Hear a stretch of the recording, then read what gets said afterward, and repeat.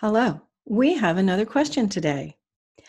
And let's get that question. The question is, if I follow a strict gluten-free diet and continue with the vitamin regimen for the rest of the year, will that be enough so that my gut will heal and I can break the cycle?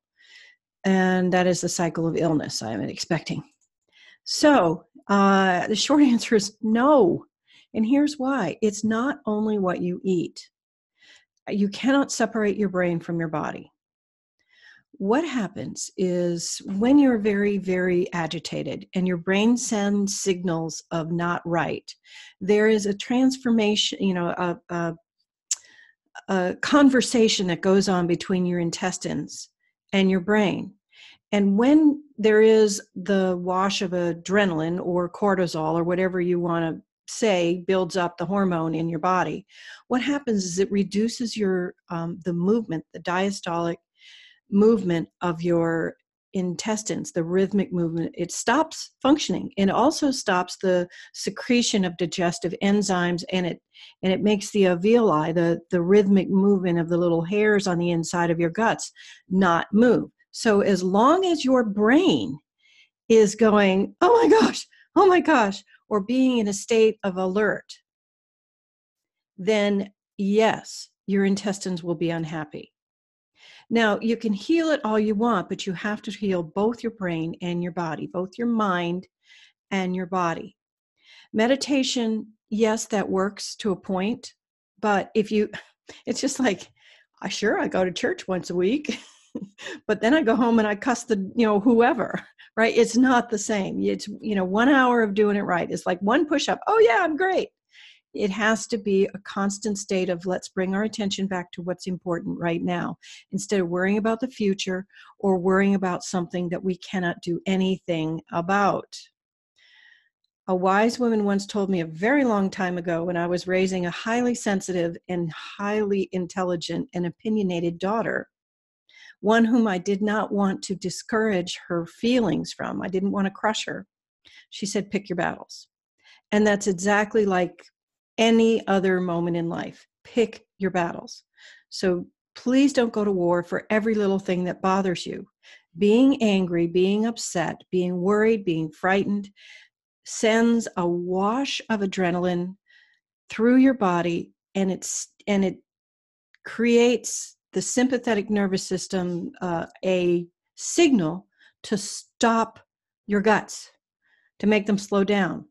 This is why when you're upset, your stomach hurts.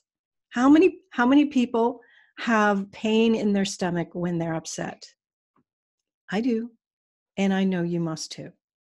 So let's talk about why some people are always a little agitated by life. Well, if you are a child and you are sensitive and your life was very disrupted, or you were treated with insensitivity, or might I say cruelty, you taught your already very sensitive system to go on high alert. And when it's on high alert, while it might save your life if you're running from a lion and or an aggressor, it's not going to save your life from the traffic. It's not going to save your life from day-to-day irritations, trolls on Facebook or Twitter or whatever you call it. It's not going to save your life from that.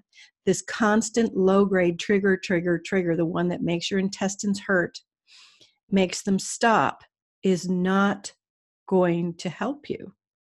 So find any way possible to soothe yourself. There is the old stroking method of allowing your body to calm by stroking your arms, stroking that. There's that. There is breathing exercises.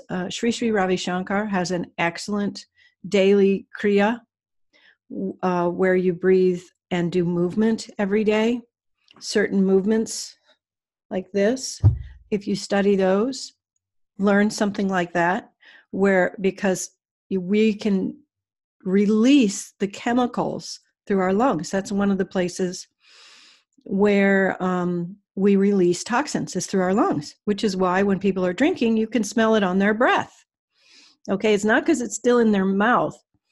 Otherwise, why would you smell it on their breath the next day, right? Or on their skin. You can smell it through their skin. So transpiration through the body, or perspiration, we're not trees, sorry. Come on, guides. Perspiration or exhalation, that's transpiration is the exhalation through our lungs, is what they just said, sorry.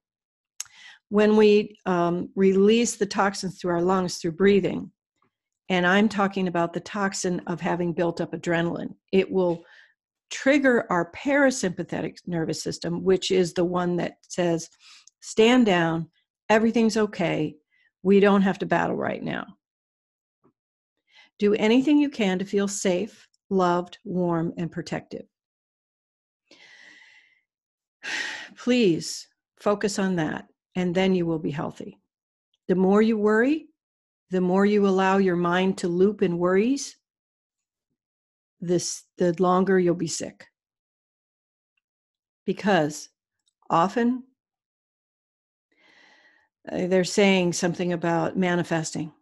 You manifest what you vibrate. You manifest what you focus on.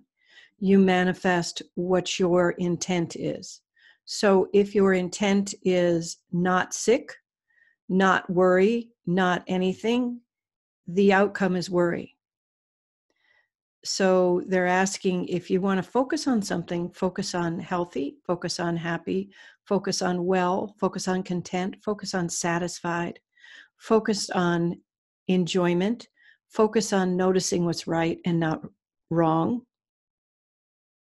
And that will help, because all those lower vibrational noticings are triggering the stress within the body, which goes immediately to the intestines, which goes immediately to the health. And they're asking me if I need to talk about how the intestines work with your health. Because they're saying that the intestines are the source of natural, they're saying crime fighting. I guess they mean natural resistance. The intestines are a source of natural resistance to the elements, is what they're saying. And so when the intestine is compromised, or the engine, it's the engine, that's interesting. When the engine is compromised, then you can't move forward through life as easily. And they're right. They're absolutely right. So treat your body, yes, but remember, treat the real source, which is your mind. Thank you. And until next time, thanks so much.